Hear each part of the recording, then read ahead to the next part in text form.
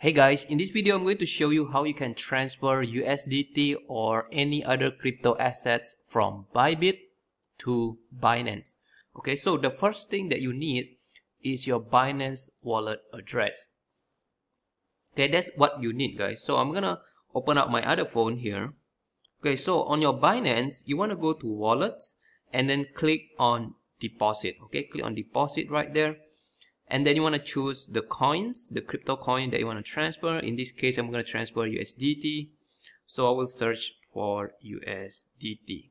Okay. And then this is very important, the network. You need to choose BAP20, okay, which is this one, BAP20, BNB Smart Chain.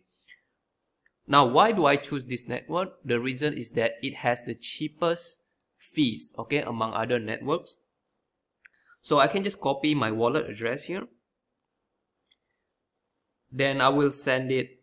And because I'm using two phones, I'm going to send it via email to my other phones. So this is my other phone that I'm showing you. I will click on USDT because I want to transfer USDT. I will click on it. And then I'm going to click on withdraw here in the middle. Okay, again, this is very important, guys. Choose your network correctly. Just now we choose BAP20. You can see the fee there is $0.6 only. If you choose other one, for example, ERC20, the fee is $13. The RC20, $1. Arbitrium 1, $10. Solana is not available. Zcash is not available. So we're going to choose BAP20. Okay, this is the lowest fee. And then I will put the amount here, I will put all. And then the address, I will click on it. I will add my address. Okay, so remember BAP20. And then paste in your Binance BAP20 address. Okay, this is the address. Make sure it's correct. And then you can put your address name. I will say Binance. So I'm going to press done and then confirm. Then you need the usual Google Authenticator.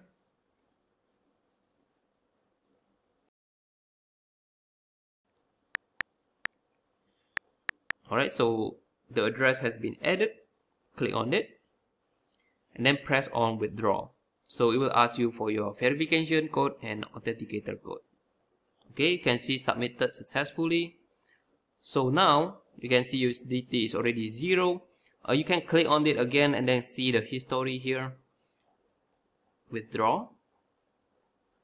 Okay, and you can see it's $63 right there, withdraw.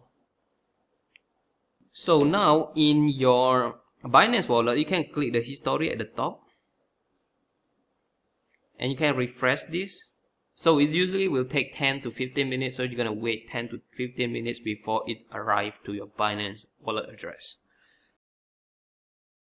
There you can see it's already completed, guys, the 63.644, and you can see all the details right there.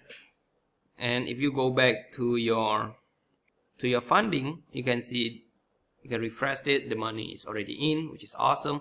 And that's how you transfer USDT from Bybit to Binance. If you want more video on how to make money trading crypto, you can watch this video right here.